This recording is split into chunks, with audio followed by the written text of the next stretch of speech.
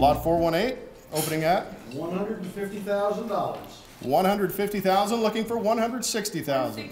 160 to 170. 160 to 170. I have 160 on Heritage Live, coming in at 170,000. At a cut bid, I'll take that. 160. 170. Now I have 170, now to 180. I have 180, now to 190. 180 to 190 to 200. 200 to 220. How about prior 200? Prior 200, will you come in at 220?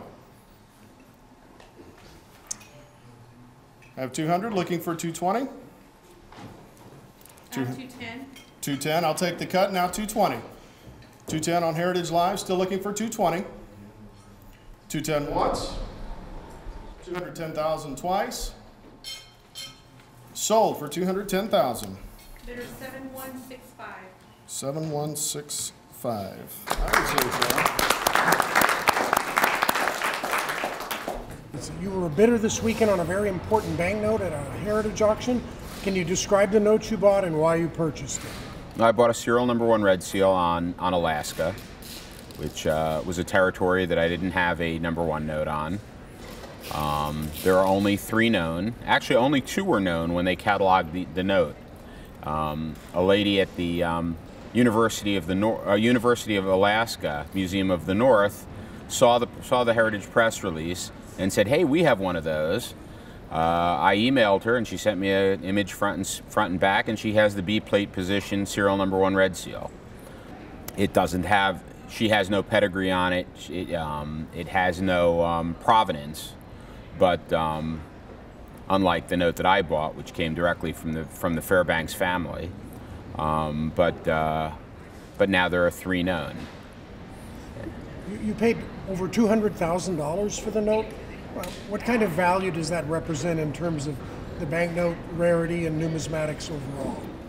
I think it's an incredible bargain. I think that if everybody knew what I knew, it would be worth somewhere in the $3 to $5 million range.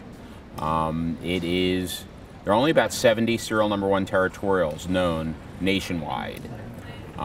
They are the creme de la creme. They are the proof gold of the national banknote hobby. In fact, they're the proof gold patterns of the national banknote hobby. Let me put it that way. They're equivalent to the Amazonian gold set that is on display here for everybody to see.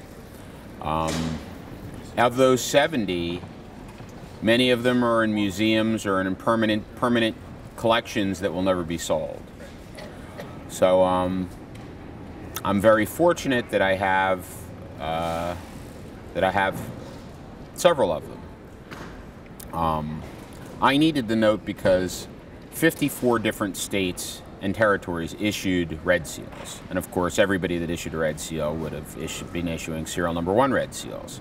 With the Alaska, I now have number 1 red seals on 46 different states and territories. And of the 8 that I'm missing, only 1 is even known to exist. So I needed it for my set, so I really wanted to buy it. I felt that I had to have it, and it was an important piece in my collection.